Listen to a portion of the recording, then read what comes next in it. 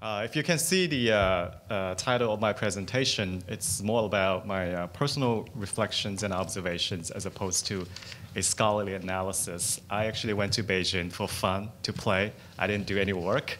So, I'm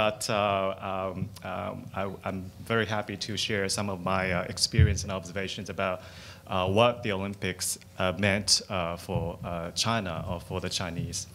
Before that, I have this clip from South Park. In the fall, they did the first program. It's on the China problem. How many of you have seen that? I'm going to show it. The whole? Just a couple of clips. Okay.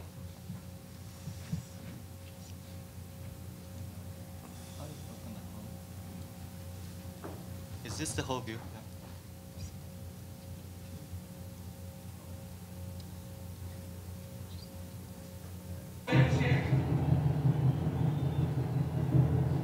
Thousands of Chinese performers play ancient Chinese drums. The precision of their movements made even more impressive by their massive numbers.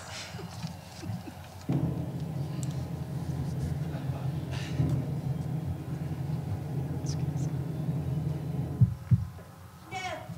Chinese, no! Somebody has to stop them!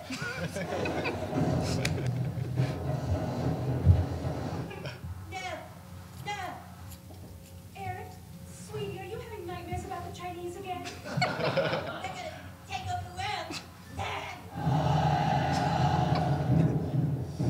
Too many of them. No! Leave them alone!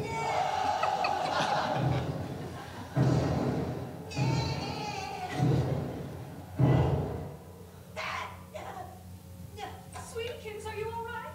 The Chinese are gonna get me! No, sweetie, the Chinese aren't going to get They you. are so! There's 2 billion of them and their economy is getting better, and with their advances in technology, they're gonna bring down America! Okay. And one more. I want to show one more from the same episode. Just wait a second. So this is the beginning of the episode, and then this is what the kids conspired to do.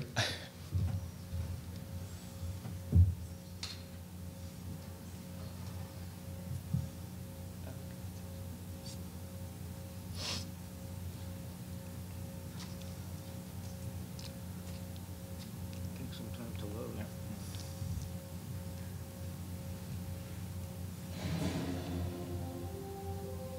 All right, Butters, we're here. Are you ready? I'm scared, but I know my country needs me. This is it, Butters. We have to be strong. We're taking down those goddamn Chinese right now.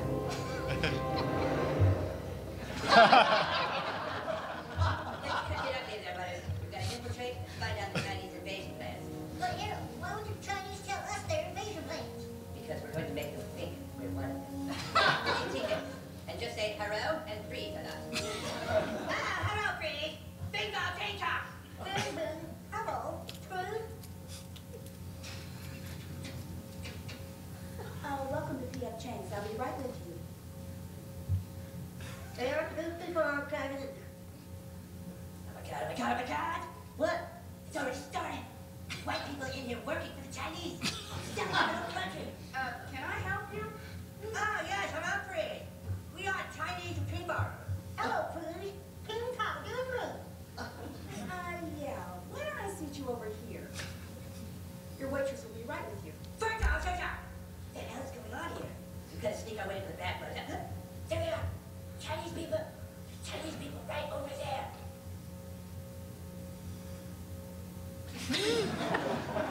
See them? Yeah.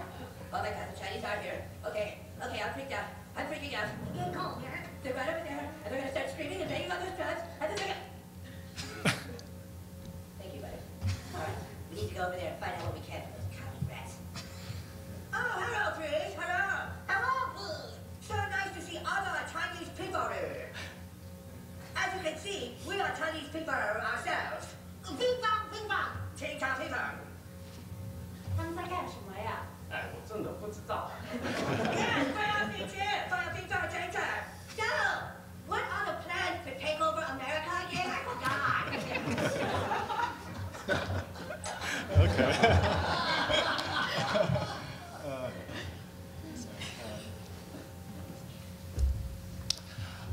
This is really my research area to talk about the Chinese images overseas. But today's topic is really to focus on what might be the domestic reading of the Olympics.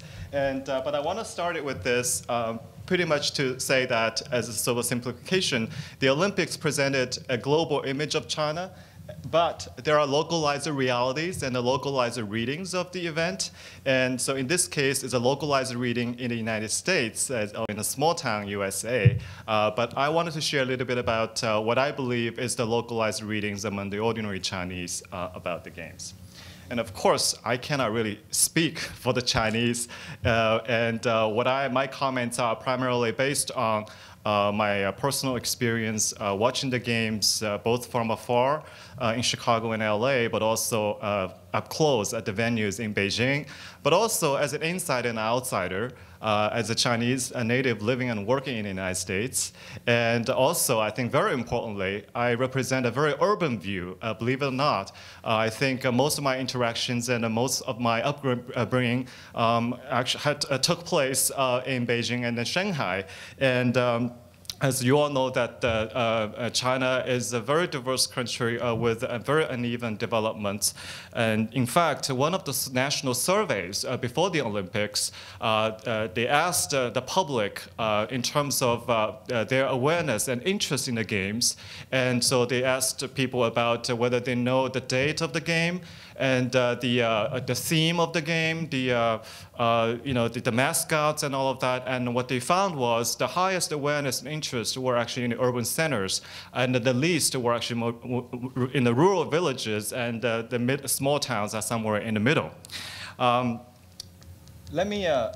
I also wanted to show this. I guess my presentation is much longer than the 15 minutes allocated to me, so I'm just going to rush through some of these. But I want to show you this because I thought it was interesting, important, since we are talking about the Olympics here in LA again, and two of the most important milestones for China relating to the Olympics took place in LA. The first time they competed was in the 1932 games in LA, and then the first time they won the gold medal was in LA in 1984.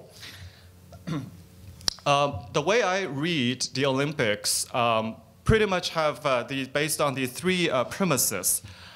The first, to me, the Olympics is really a context.